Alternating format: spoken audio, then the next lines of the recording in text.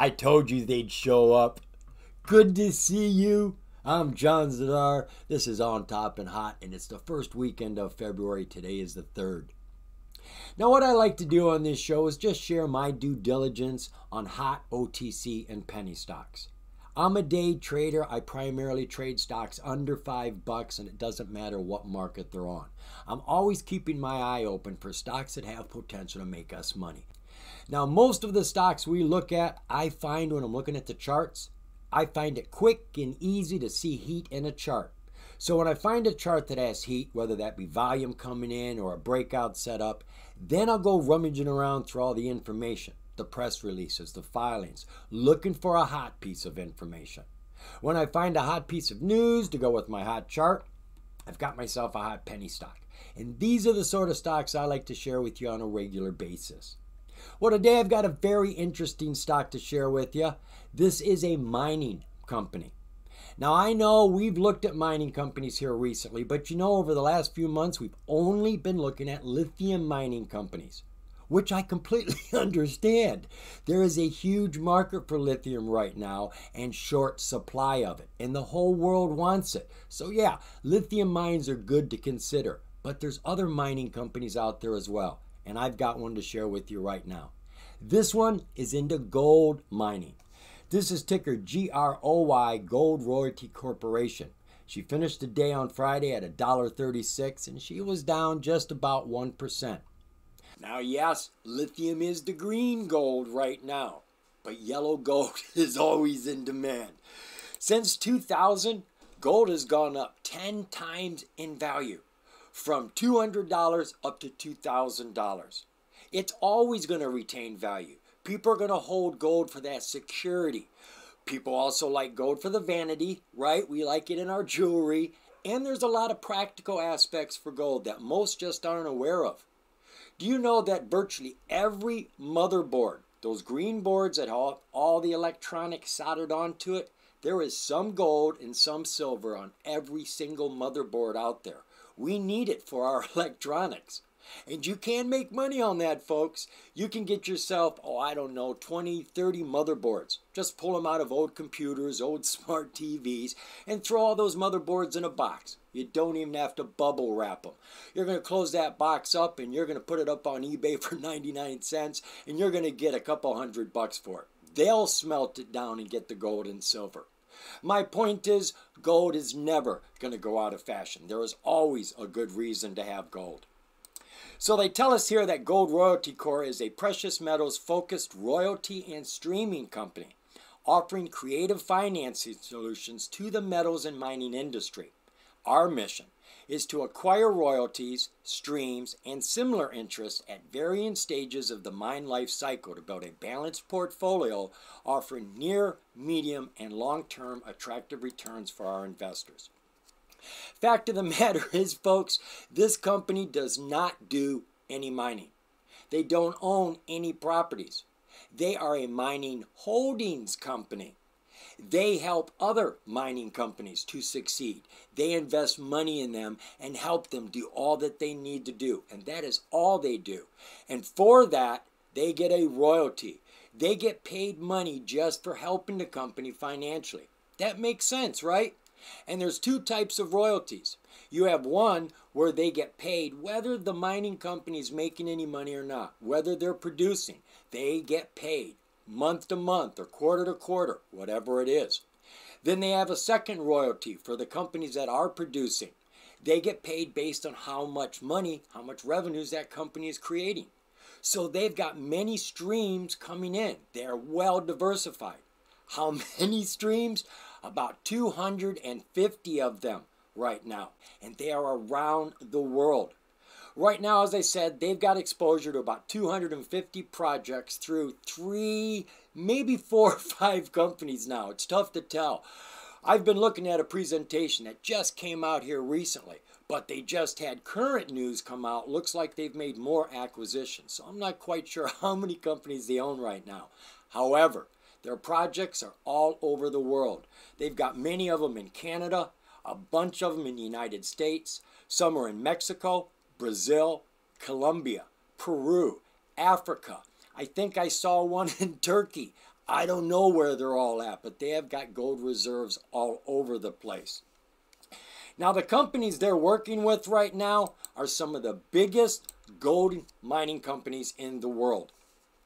They list 3 of them here: Nevada Gold Mines, Agnico Eagle, and I Am Gold. And these are just a few of the projects that these companies have. Some of them have about a dozen, some have about 100. There's a lot of them here. But what I wanted to point out to you here was that 2 of these companies are actually on the major exchange. Agnico Eagle Mines, ticker AEM, currently at $48.62. Look at her revenues. At the end of 2022, she did $5.7 billion worth of gold mining. $2.8 billion of that was profit.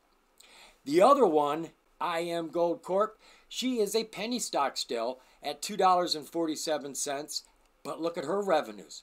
She's doing virtually $1 billion every single year. These companies are making money regularly, and these are just a couple of the companies they're working with.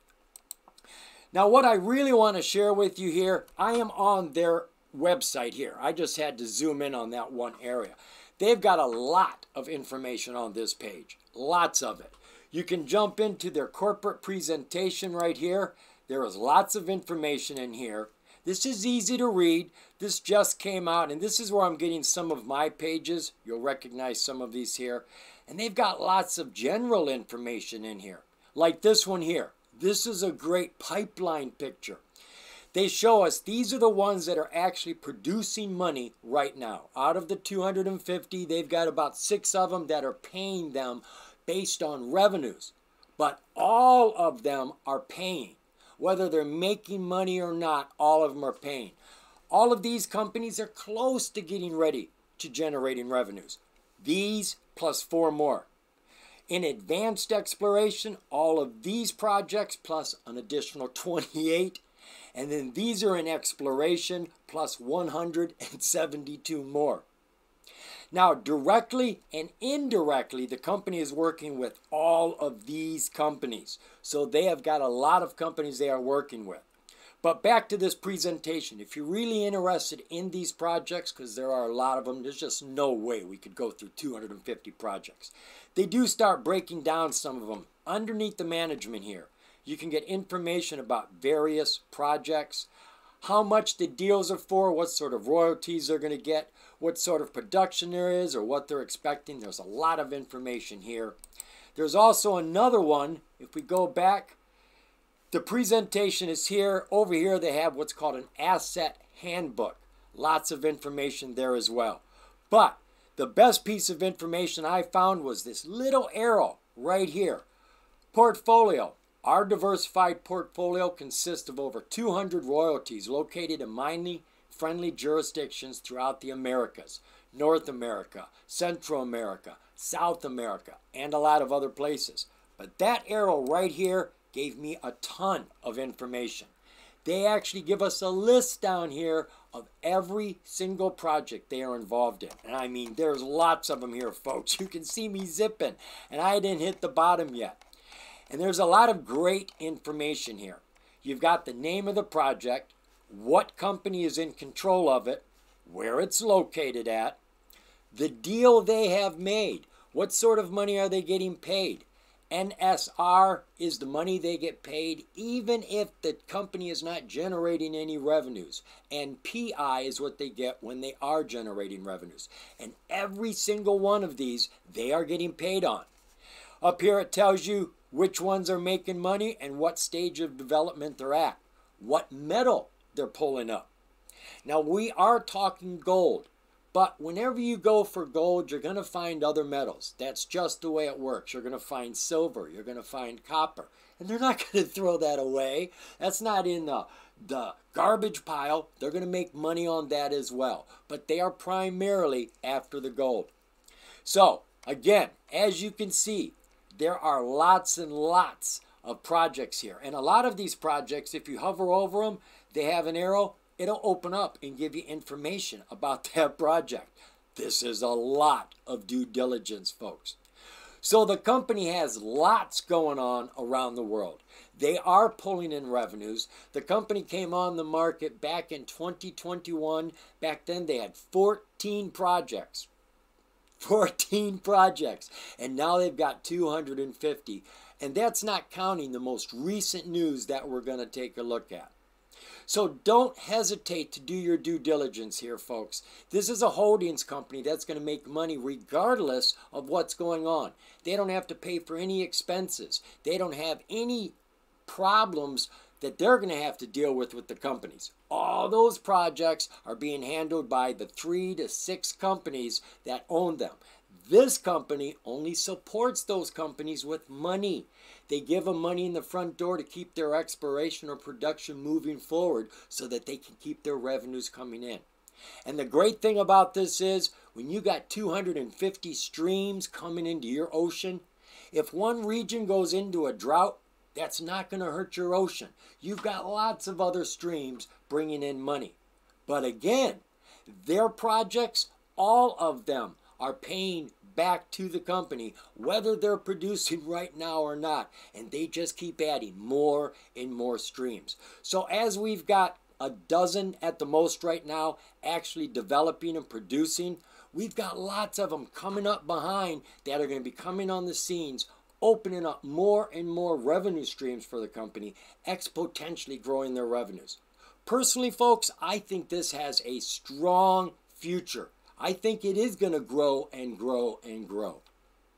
All right, let's go take a look at the stock now and get some information about what it's been doing. We've jumped on over here to the OTCmarkets.com website to do research on this major exchange stock. Sure we have. You know, folks, I do all of my research here initially. Doesn't matter if it's major exchange or OTC. And I usually find everything I'm looking for. And in those few times that I don't, well, there's a whole internet out there to fill those gaps. So we're looking at Gold Royalty, ticker GROY, and we're checking out her relative volume. Over the last 30 days, she's been doing roughly 392,000 shares a day. On Friday, she was a little light. She fell down to 241,000 shares. Share structure for GROY. Not a bad share count. We're roughly 145 million shares. And when I was going through the information, I saw they had roughly 11 million warrants. Those will be converted into shares 3, 4, 5 years down the road. So fully diluted, we're looking at roughly 155 million shares, which isn't bad. The float, I have no idea what that is. But we know it's not going to be higher than the outstanding share count and could be considerably less. Market cap for the company, we are at about 195 million. Financials for the company. Well, these are a little outdated. They only go up to 2022 on the annual, same on the quarterly. So I did find the most recent financial, and I have jumped into this. And let me make these numbers bigger for you so you can see it the way I do. Now, the first thing we got to take notice of is we've got to add 3 zeros to any of the numbers on these charts, or they're just not going to make any sense. So we're going to look at the third quarter of 2023. It is the most recent financial we got here. First, taking a look at the assets. They had 683 million in assets at the end of September 2023 and only 156 million in liabilities, which leaves us strong stockholder equity of over $500 million in this penny stock, 527 million. Folks, that is our money, the investors. That's divvied up amongst us through the stock. Speaking of the stock, it is undervalued right now, folks, and the company is completely aware of this. They did an audit, and the stock price is at 0.45 what it really should be. So it is less than half its true value right now. Looking at the revenues for the same period of time, end of September 2023, she did $797,000 compared to the same period last year when she did $866,000. We've got a little bit of difference there, about $50,000, but I'm really not concerned about that. You're going to have fluctuation. What I am paying attention to is how many streams are opening up over time.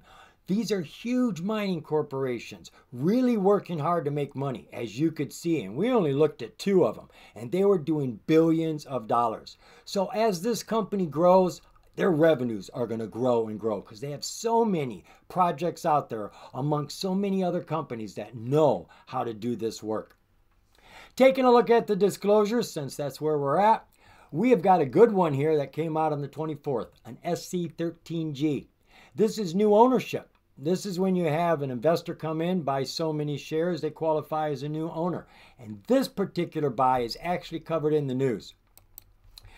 So we're going to take a look at the news going back to December and coming forward. And I am not going to jump into all of these, folks. Matter of fact, I'm probably not going to jump into any of them because there's a lot of news here. They've got a lot going on, but I can highlight what is happening.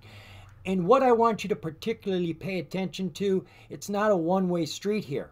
The company is investing lots of money out. They'll get a contract for a deal paying $21 million for royalties on a mine for the life of the mine. So up front, they'll give the company $21 million, and over time, they get payments and payments based on the revenues and the production of that company.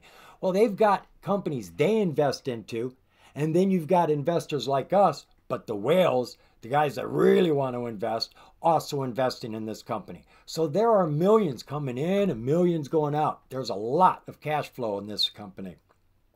So the first piece of news I found very interesting. First piece that we're going to look at from December 4th.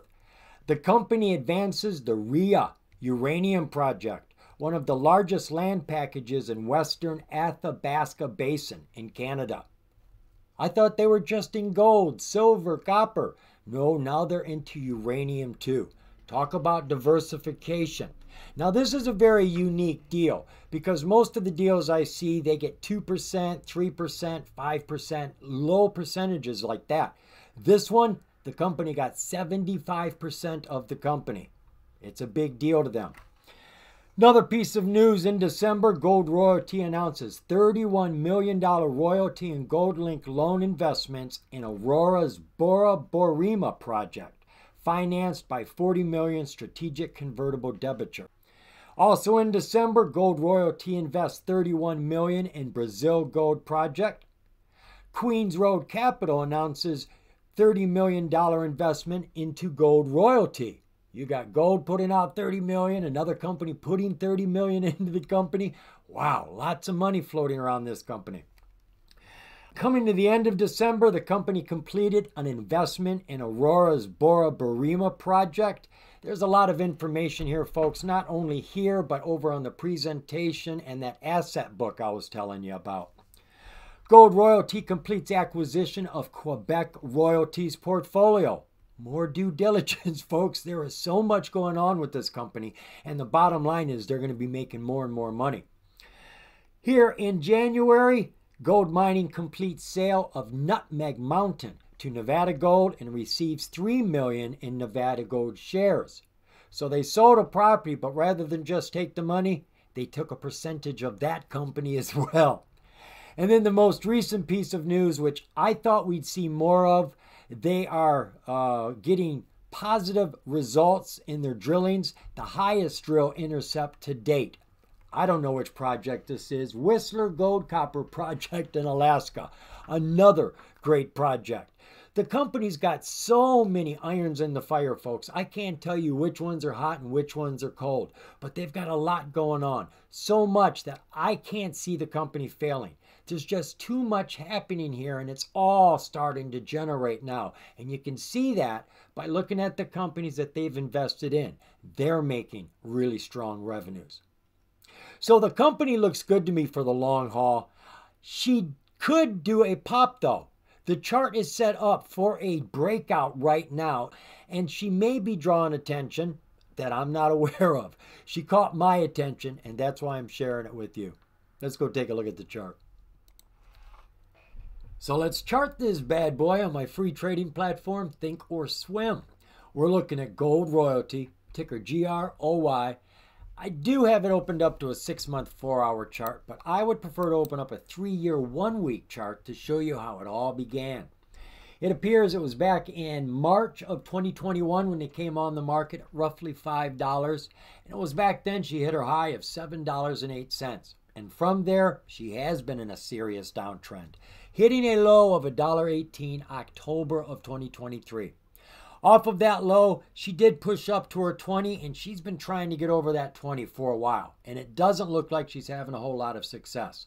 Not a lot of inspiration on the 3-year chart. I'll grant you that. But our oscillators tell us something different.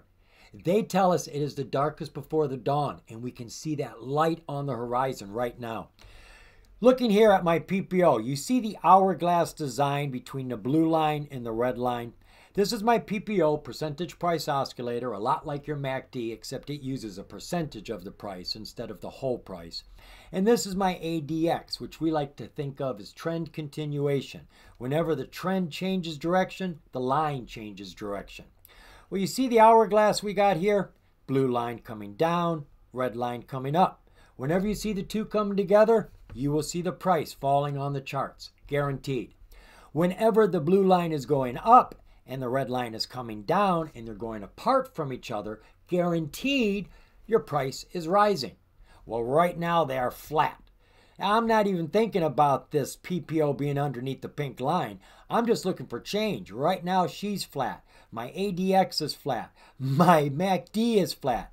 My RSI has a hint of rise right now. She is cool. She's down there at 40. I don't like her anything less than 55, but she's curving up right now. That is that shimmer on the dark horizon right now. So I see change coming. Let's come on down to that 6-month 4-hour view. Serious downtrend, right? 6 months ago, we were at $2.13, hitting that low in October of $1.18. Now you can see she has been paying very strong heed to the 200 haul. She's laying on it here, bouncing on it here, bouncing off it here. This is just like your 200-day SMA, except it puts more credence on current prices. And penny stocks pay strong heed to it. So if you don't have the 200 haul, H-U-L-L, on your chart, you may want to start using it. So she was laying on her 200 haul here, came underneath and then jumped through all of her SMAs, getting close to the 200, but why waste an attempt on a breakout? That's too steep. Think of that hill as having ice on it. Anytime you get up on it and it's steep, you're just going to slip and fall off that hill. So she got close, came back down to her 200 haul, regrouped and got some strength and pushed off of that strong through the 200, showing us enthusiasm, incentive. She wants to start climbing. It's just too steep. So she came back down underneath the 200 haul really deep, creating a W here. W for winner. Whenever you see a W on the board, normally at the end of it, it takes off. If you see an M on the board, normally at the end of it, it falls. M for murder. Well, this took off from about $1.26 through the 200, real strong push up to $1.62. Then she lost it, went through all of her SMAs, including the 200 haul, down to the 200 SMA. Fully respecting it, right? Bounces back up, and where does she hit her head? To 200 haul. Fully respecting it. She pays heed to both of these lines, folks. When she hit her head here, she hit it hard. She came right down through that 200-day SMA. She was scratching to stay up there, and I do see a W here. I do see it, but she did not take off. She was underneath the 200 and couldn't get a grip, and she fell. Now, right now, she shows signs of starting to turn. All of these steep falls have started leveling out. Our 50 is about ready to go flat. Our 20 is going flat. Our 200 has some work to do. Oscillators say she is in recovery. Look at that PPO. It is crossing the pink line right now, and we do have a spread on our ADX and our PPO. We've already had our crossover on our MACD, but it's crossing the signal line right now with big green bars coming into the picture. And our RSI has been climbing over the last 3 days from 41 up to 54. Looking a little better, but my favorite chart is the 1-hour chart. This is an atypical breakout chart. You got your price deep underneath the 200-day SMA, and as the 200 gets closer, you start seeing the price showing signs that it wants to get. It wants to climb. It wants to break out. Now, she has only been bouncing about 15 cents here from a $1.32 to a $1.45. But notice how it's all getting tighter and tighter and tighter underneath that 200. And right now she's being squeezed and getting ready to pop. Look at every SMA here, folks. Our 200-day haul has gone blue. I split mine. It's purple when it's falling. It's blue when it's climbing. I can definitely tell she's on an uphill climb. So is our 50. She's bouncing off of the 20. And there is our 9-day just getting ready to cross the 200. All of these are going to be crossing the 200 probably on Monday. And that's going to give us some extra strength here, folks. She's going to start to push. Looking at our oscillators, our PPO has been climbing for 2 days. Our MACD is pushing up hard. Green bar is accumulating. And our RSI, though it doesn't show it on this chart, is pulling down a little bit right now, still at 57. I am liking this chart. You can see the volume is a bit light here, but it is here. We would like to see more volume come in. Take a look at our 5-day, 5-minute. Look at that. Low bubble and high bubble, both pre-market in the same day. And it's 10 cents. And I am going to grab my Fibonacci here because whenever I see a big jump or a big fall, I want some information from that. So I leech it by tagging both sides of the fall or the jump. Now these are algorithmic supports and resistances. You normally see me get these by connecting them to historical price points. We're not doing that. These are algorithmically placed and you can trade off of them and the price will respect them. Now, I don't know if I'm exactly on mark. Looks like I may be a wee bit off here, but what I am looking for primarily, first off, is the 50% mark, the halfway point, right in the middle. The top half is all positive. The bottom half is negative. She goes up. I expect it to come down about 50%, but no more than 50%. If she comes down to the 50 and stays above it, there's a stronger likelihood that she's going to continue to climb. If she falls underneath the 50, there's a stronger likelihood she's going to fall. She came down under the 50. She did give it a good heave-ho to get towards it. You can see she jumped towards it, could not hold, fell all the way down. Then we've got a serious crouch here like a cat does before it pounces high. Jumped very high. We got way up here, and then she's fallen back down. She is wrestling to get over the halfway mark, which she did today. Today she got over it. Once she got over it, she had this pillar come down. Why do I call it a pillar? Because it is actually holding up the bridge that is being built right now. This was not a fall of danger. This came down through the 9, the 20, the 200 haul, and sitting on top of the 50. This to me is a pillar. I would have read that as a buying opportunity because I'm positive. I see this often enough. One bar comes down, comes back up. You got to move quick, folks. This is a 5-minute chart, so this was only here 5 minutes.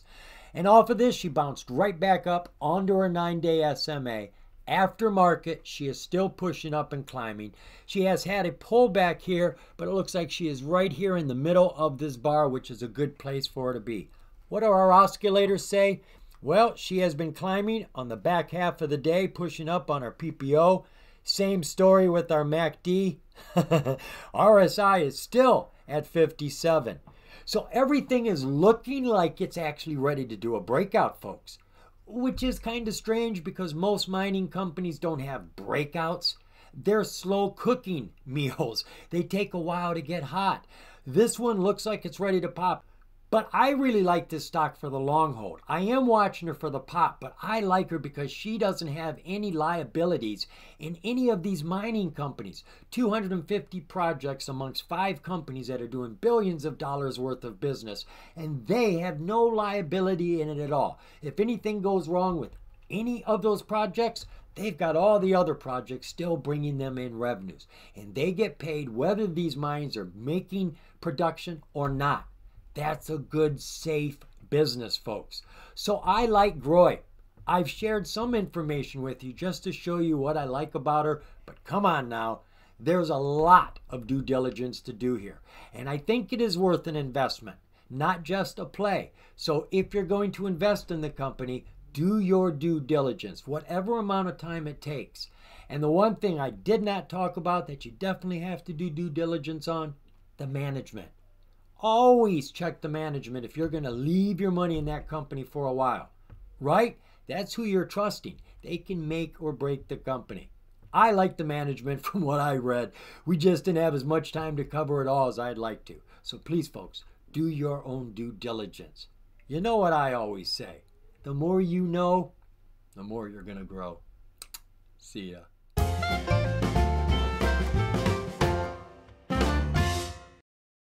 Ba-da-ba-da-ba-ba-dum, ba-da-ba-ba. Ba-da-ba-da-ba-ba-dum, ba-da-ba-ba.